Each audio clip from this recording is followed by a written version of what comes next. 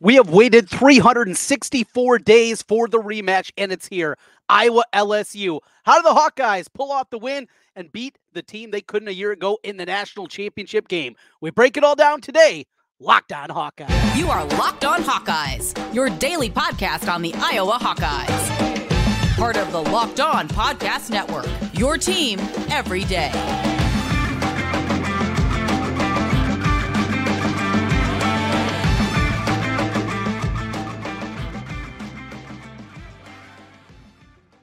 Hey, welcome in. I'm Trent Condon, and this is the Locked on Hawkeyes podcast. Thanks for making Locked on Hawkeyes your first listen every day. We're available wherever you find podcasts. You can also find us on YouTube. While you're there, make sure you hit the subscribe button. It helps us get in front of more Hawkeye fans. Today's episode is brought to you by Game Time. Download the Game Time app, create an account, and use code LOCKEDON for $20 off your first purchase. Well, here we are. A rematch of the national championship game from a year ago. It's Iowa, it's LSU. The winner this time will move on to the Final Four. The loser sees their season come to an end, and programs certainly changing going forward. This is as big as it's going to get in women's college basketball. Yes, there is still a Final Four in front of us. There is still a national championship game, but this one, boy, the intrigue is incredibly immense for this one. And we're going to talk a lot about what's happening between the lines. We're going to break down the game, and that's what we do here on Locked on Hawkeyes. But there is a lot more to this game than just what's happening between the lines. And in a way, it can be unfortunate, but in a way, this is about the growth of the sport. And what we're seeing right now, a huge portion of that is the extras that go into it. And that's why the country is watching. That is why the world is going to be watching this one. And it's going to do numbers unlike anything ever seen before for an Elite Eight matchup in women's college basketball. It's going to be new numbers that are through the roof. And we've seen through the first two rounds of the NCAA tournament, the win against Holy Cross for Iowa, the win against West Virginia on Monday night, how big those numbers are. Numbers aren't in from the weekend and the easy victory against Colorado, but this one's going to be intense. And we're going to talk about here at the top what it's going to take. So a little bit of an overview. Now, I know there's a lot of people out there that are maybe just starting to dip their toe into women's basketball. Maybe you're a newbie. You haven't been a part of women's basketball for a number of years. And with that, maybe you just don't have the same kind of depth and breadth of the other teams that are out there. Now, I think we all know LSU, even if you jumped on the bandwagon a year ago and that incredible run for Iowa getting to the national championship game, you obviously know that. And you know the star player in Angel Reese. I think most everybody certainly knows about her going back to her days, if you've been around for a while, going back to her days when she began her career at Maryland, went down there to LSU. There has been some histrionics. There's been games that she has missed this season. There's been a lot of question marks about Angel Reese and what was happening with her. The notoriety that came with winning the national championship a year ago, a flash in the ring and doing the "you can't see me" sign to Caitlin Clark at the end of the contest. That created even more headlines. And these are things that as you grow the game are important. You need more superlatives. You need more angles. And that is something that absolutely has happened with this. But as we saw in the press conferences on Sunday, this is a rivalry that is being manufactured in a different way. And it's being manufactured by the places that promote the sport, ESPN. It's also being promoted in places that don't promote the sport, your news networks, those kind of things. And there's an aspect of that. There's a race aspect. There is a lot of different angles to this one that, frankly, at times can be a little bit uncomfortable. And at times I've seen the LSU fan base look ugly. I've seen the Iowa fan base look ugly. And that's the unfortunate part of this, because these are two fan bases that love their teams. And as you look at LSU historically, the way that they travel, just right up the road from us on the wrong side of the river over in Omaha, we see it on a yearly basis, even when LSU doesn't qualify for the College World Series in Omaha. We see them travel up there, and you see purple and gold all over the place doing that. And they travel incredibly well for all their sports. And the same thing, obviously, for the Iowa Hawkeyes. And Hawkeye fans here know that, obviously, what we've seen throughout the years. You go back to 1980 and that incredible season in year number 3 of Hayden Fry getting to the Rose Bowl, the Bumblebees descending on Pasadena in that first Rose Bowl under Hayden Fry, and just the way that they have traveled historically for all sports. It has continued with women's basketball and built with women's basketball. Now, it's easy when you have a once-in-a-lifetime player, a generational talent like Caitlin Clark. I mean, it's easy to follow along because you're watching a player and doing things that we just haven't seen before. We haven't seen a player play at this level and take her team to this level that we haven't seen for Iowa basketball. Made a Final Four back in the early 90s under C. Vivian Stringer, and then it was a long drought. And it was a drought with good basketball and good teams and programs that had won Big Ten championships, had some success in the NCAA tournament, but couldn't get to this level. And here we are. LSU is loaded once again.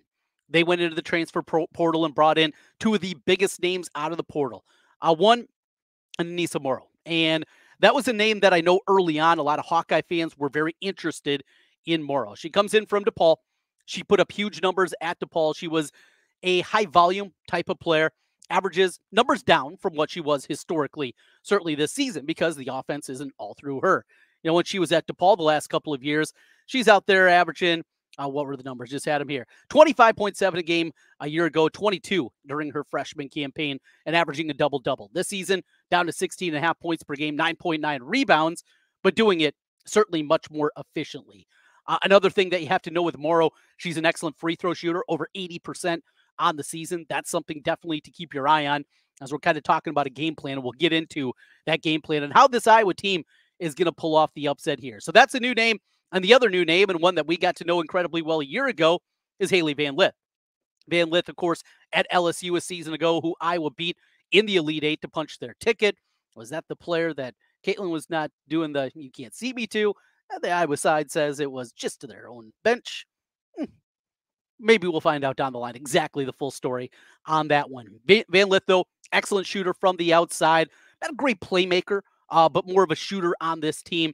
But she still can fill it up from the outside, averaging nearly 12 points per game. But Angel Reese is obviously one of the headliners here, back from a year ago. The other name that you'll remember incredibly well from last season is LaU'JAE Johnson. And now just a sophomore, last year in her freshman campaign. She is a playmaker. She's a facilitator. She's incredibly good with the ball in her hands. She can do a lot of different things, and a good defender on top of it at 5'10". I would anticipate, and that was kind of the word that we got during the press conferences on Sunday, that LaU'JAE Johnson's going to get the assignment, at least the first crack at Caitlin Clark, and trying to slow her down, and certainly do that. You look at the game a year ago, Caitlin Clark, 9 of 22 from the floor, 8 of 19 from the three-point line. As we saw in the game against Colorado, one thing we've seen this season from Caitlin Clark, and of course, had a ridiculous year last year, but even this year, even better, more efficient with the basketball. But we've seen her, when the three-point shot's not falling at the level that we're used to, that we've seen her even more this season be able to get to the rim and finish that way and be able to be a scorer in that side. Now we saw the other part of it, and that's, of course, the passing ability, which has always been elite out of Caitlin Clark, and the assist numbers through the roof year after year after year. But we're seeing just some of the beautiful passes that she made against Colorado were just absolutely ridiculous in that part of it. It'll be Johnson that'll get the assignment there. Not a real deep LSU team, and that's something we're going to get into a little bit more here. Is there perhaps an opportunity with the lack of depth of this team that potentially this could be a one where you see Iowa be able to exploit that a little bit and make it go in? Another new name out there, Michaela Williams, a freshman. She's been really good this year. Doesn't put up huge numbers overall, but one of the best three-point shooters on the team. Her and LaU'JAE both up there, 37% for Williams and 39.5% from Johnson. So that's what you get there. Another name to know is Smith. They're forward, 6'2". Another one inside that can do some damage. And she had 8 points, 9 rebounds the last time out against UCLA. Talented team. Talent is not the question. We're going to talk deeper about the game. We're going to break it down, what it's going to take for Iowa here, and what's the game plan going to be. You go back to the last time Iowa pulled off a massive upset. Well, they did it with a game plan that nobody saw coming. What does Lisa Bluter and company have up their sleeve? We're going to talk about that as we continue here, breaking down Iowa LSU. That's what we're doing here. We got a weekend recap as well coming your way on everything Hawkeye related as we continue. This is Locked On Hawkeyes. Well, if you're making your way to Albany, the place to find some tickets for the game, or if you're already peeking forward to the Final Four, is Game Time. Game Time is now an authorized ticket marketplace for Major League Baseball. Makes getting tickets even faster and easier. Prices on the Game Time app actually go down the closer it gets to first pitch. Killer last-minute deals, all-in prices, views from your seat, and their lowest price guarantee. Game Time takes the guesswork out of buying MLB tickets. I love their ability to see exactly where you're going to be sitting. I've already been looking forward, thinking about making the trip to Cleveland for a Final Four. Get a view from your seat. I shouldn't say that. I have been in the building many years ago, calling it Arena Football League. How about game way back in Cleveland, way back in the day? But getting the panoramic view of your seat before you buy, something I absolutely love about Game Time. And the lowest price guarantee, Game Time will credit you 110% of the difference with your purchase. Take the guesswork out of buying tickets with Game Time. Download the Game Time app, create an account, and make sure you use the code LOCKEDONCollege. That'll get you $20 off your first purchase. Terms apply. Again, create an account and redeem code LOCKEDONCollege. LOCKEDONCOLLEGE. Locked On College for $20 off. Download Game Time today. Last minute tickets, lowest price guaranteed. Welcome back. It's the Locked On Hawkeyes podcast. I'm Trent Condon. And as always, thanks for making Locked On Hawkeyes your first listen every day. All right, let's continue to break this thing down. And game plan, schematically, what's Iowa going to do to pull off the upset? A year ago, Iowa got blitzed in the first half of that game. And it was just one of those times where in basketball, you just got to throw your hands up. And that was the case in the first half of that game. Jasmine Carson came in 55 of 170 from three. That's right. Now, she took a ton of them. She was shooting 32%. She hits 5 in the first half, goes 7 of 8 in the game. And that really is the difference in the basketball game where Iowa loses to LSU. Iowa made a comeback. They got it back within 8. Then there was that awful, just brutal call against Caitlin Clark on the technical foul. They called a delay of game as she threw the ball behind her back to the baseline. It was an awful call. That referee crew was as bad as you're going to find. As everydayers know, I am not one that likes to blame officiating. There's bad calls, we'll call them out. If there's bad games, bad whistles, absolutely. But I hate to fall into that trap. I think it's a loser mentality. I hate to have that as an excuse. But in this game, the way this goes and the way this is called is going to go a long way in determining who's going to win this basketball game. It's unfortunate, but it is a reality. We talked about LSU and their lack of depth. They go 7 deep. This is not an overly deep team. And if you can find a way to get Reese and Morrow in foul trouble, they just don't have a whole lot there. You do wonder if this is going to be a game, and we've talked about that really throughout the course of this season. Is there going to be a game come NCAA tournament time where you're going to need the ability to make a big play, to come in, give you a good 6, 8, 10 minutes out of your backup bigs? Is this the time that we see Addison O'Grady go out there, have 6 points, 6 rebounds, something like that, draw some fouls? That could be absolutely huge because they don't have your prototypical center. With the way that Iowa plays with Hannah Stuelke at the 5 position, look, she's more of a 4. And then she can beat most every post down the floor, and that's what they do, and they love to run the floor with her and get her out and get Caitlin on those throw-aheads. That's what they do, and they said, you know what? Instead of trying to just play the traditional way, we're going to play our own way. And it's worked out incredibly well. Iowa's the best offense in the country, both in scoring and efficiency. 118 points per 100 possessions is not even close to the number 1 team in the country in that aspect. And a big reason of it is what they do there. But against a team with a couple of good post players, what does Iowa do on the defensive end of the floor? A little bit deeper on LSU. They're 6th in defensive rating. Very good defensive team. 11th in offensive rating, so they can beat you that way. 3rd in rebound rate. And I think that's another huge key for this one. If I was going to win this basketball game, look, they don't have to win on the boards. They don't have to out-rebound LSU, but they have to keep it relatively close. They can't get out-rebounded like they did in the Final Four game a year ago against South Carolina, where they're, doubled up in that game basically with all the offensive rebounds. And that's the big component. You can't afford LSU to get second chances. That means that everybody's got to be involved. It can't just be Hannah Stuelke. It just can't be Caitlin Clark. Everybody needs to be helping out on the boards. That's Kate Martin going in there. We know she can do that. Sydney Fulter very well could be the X factor We'll get into her a little bit later on and what she can do in this one. Those are the things that you're going to need. If it's, say, 35-30 in rebounds, LSU wins it, you're in good shape.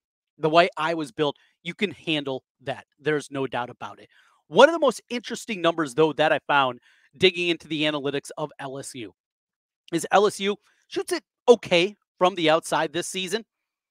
But in terms of three-point shooting rate, they're 356 in the country, meaning there's 360 teams.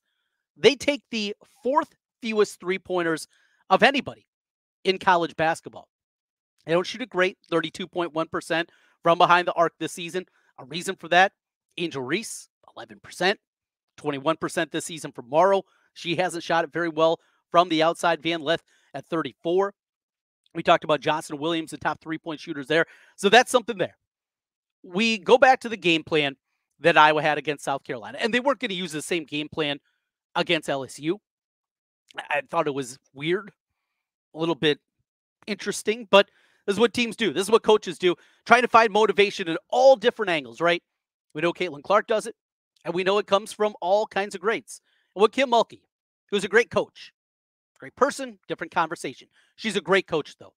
And the way that she is able to motivate her teams and to take any kind of slight, any kind of negativity, and turn them into ammunition for her team, she's an elite at that.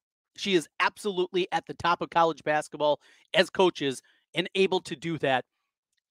And she used that last year. The game plan that I had, which was very simple. We're going to sag off of every shooter out there. We're going to let them shoot the basketball from the outside. And we think that is our best chance to win. Coach Fitz was the one that came up with the game plan. She had the scout in that one. I would love to know before the game who has the scout on this one. Is it Fitz? Is it Amy? Abby Stamp? She the one that had the call here? Is it Jan Jensen? We'll see. Whoever has the scout, though, what they're going to come up with here. They've been scouting these teams. Coach Bluter talked about that.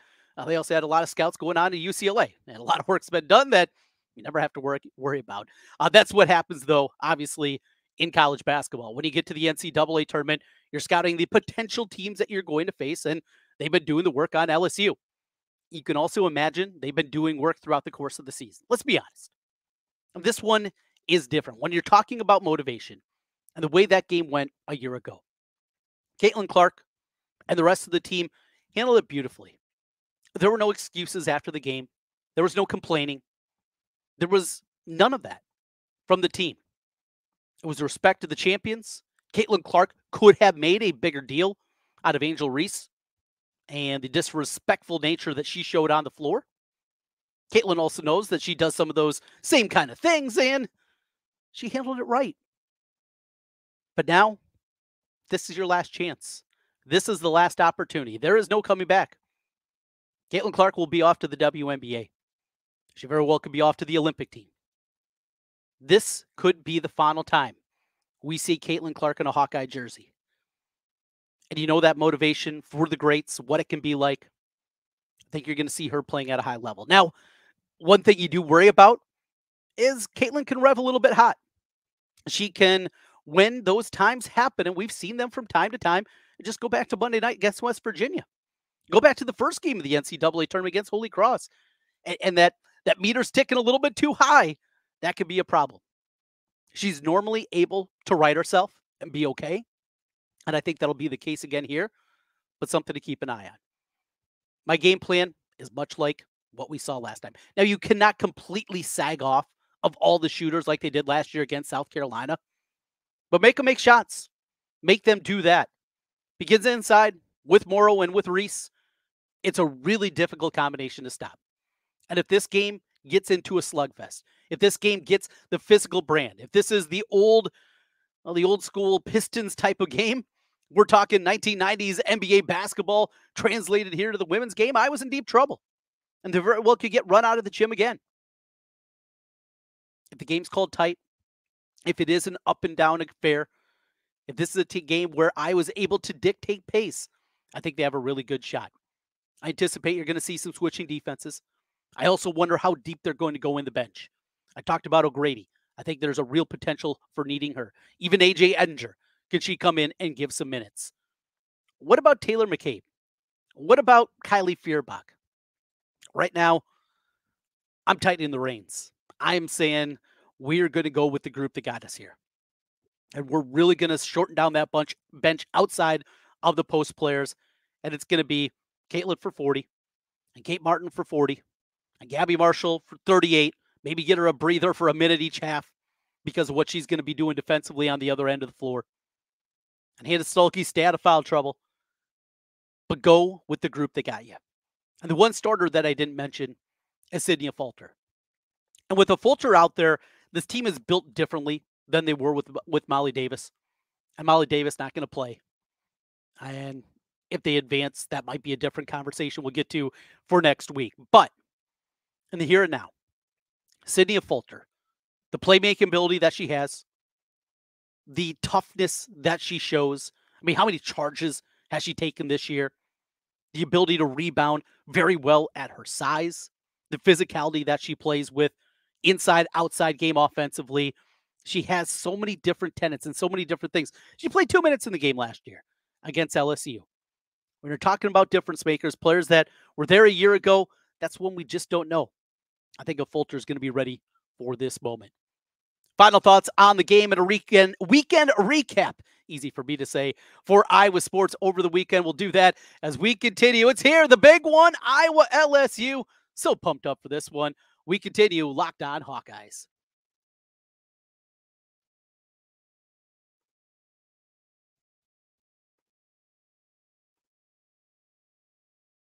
Are you watching Fox Sports, FS1, ESPN on your TV all day long? Do you have to turn the volume down with all that shouting? Well, it's time for you to make the switch to Locked On Sports Today. It's a free 24/7 sports streaming channel programmed for you every day to bring you the biggest stories without all that screaming. Locked On Sports Today brings you can't-miss analysis, opinions, news, and streaming 24/7 on YouTube, or also you can find it on the free Fire TV Channels app. Part of the Locked On Podcast Network, your team every day. Fire TV is your destination for sports, from live games to highlights to in-depth analysis. Fire TV offers amazing viewing experiences with your smart TV, as well as the Fire TV stick. You can just plug that into your existing TV, and it'll provide access to millions of movies and TV episodes, as well as free and live TV.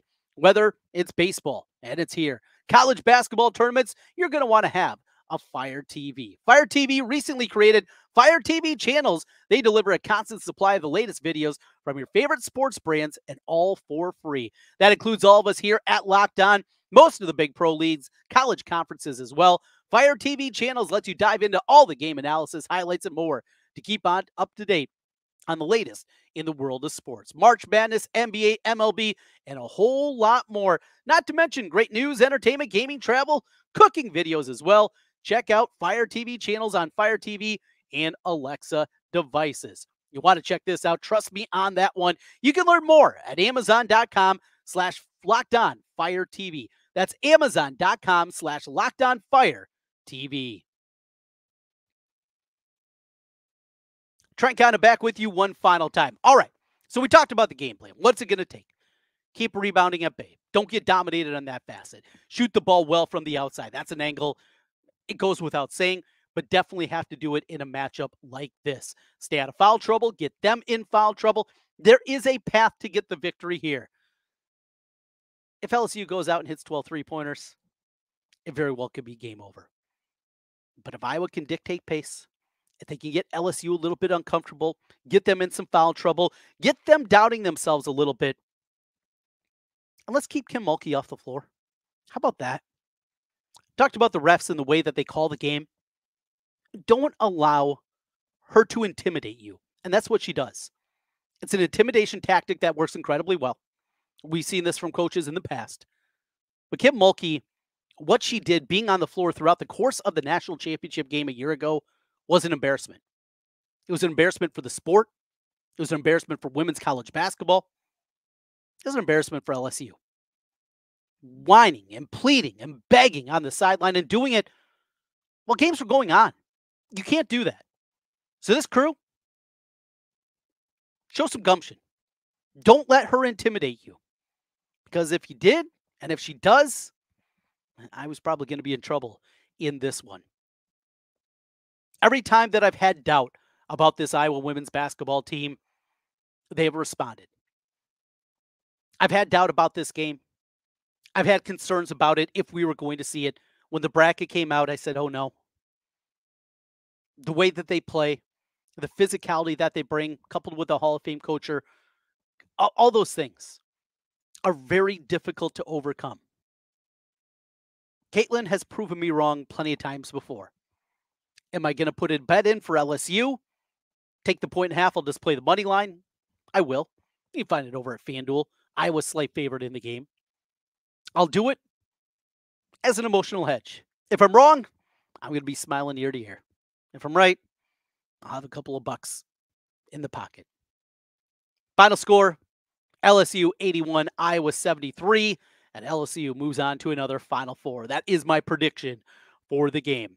Finally, on the Hawkeye front this weekend, Iowa baseball with another series victory. Needed this one once again as they get it done in games 2 and 3 against Minnesota. Jumped out to a 7-0 game in game 1 of the series and then promptly gave up, 14 straight, something like that. I don't have it in front of me, but lost on Friday night, then bounced back and get the win on Saturday and Sunday. That's 2 consecutive victories. Look, Iowa's got a ton of work to do to put together a resume to be NCAA tournament good. Disappointing for a team that was ranked in the top 25 preseason and certainly are a long ways away from that. But if you keep stacking up series victories throughout the course of the year, you're going to be in really good shape going forward. Did what you needed to against Minnesota and against Purdue. Schedule is going to get a little bit more difficult here in the coming weeks in the Big Ten. And one other note with Iowa softball, how about Adams getting a no-hitter on Friday night? Just a great work there. I know Coach Gillespie's working hard trying to get this program rebuilt, get it back to what it was under Coach Blevins for a number of years. And it's taken longer than I think a lot of people wanted or hoped for, but they made that run a year ago in what equates to the softball NIT in winning that, which was great to see. We'll see. Building blocks just keep going. It's tough to do in the Big Ten. Big Ten is a great softball conference and has had a lot of success in past years, but Iowa slowly but surely building things up and maybe more importantly, starting to reconnect with those local kids. And we've seen a lot of good talent, unfortunately, from the state of Iowa leave the state to play softball over the years. A little weekend recap for you here as we get ready for tonight. Iowa, LSU, 6 o'clock on ESPN, and we will be back with you with an instant reaction one way or the other in your feeds coming up later this evening. Thanks for making Locked On Hawkeyes your first listen every day. We'll talk to you again tomorrow. Go Hawks.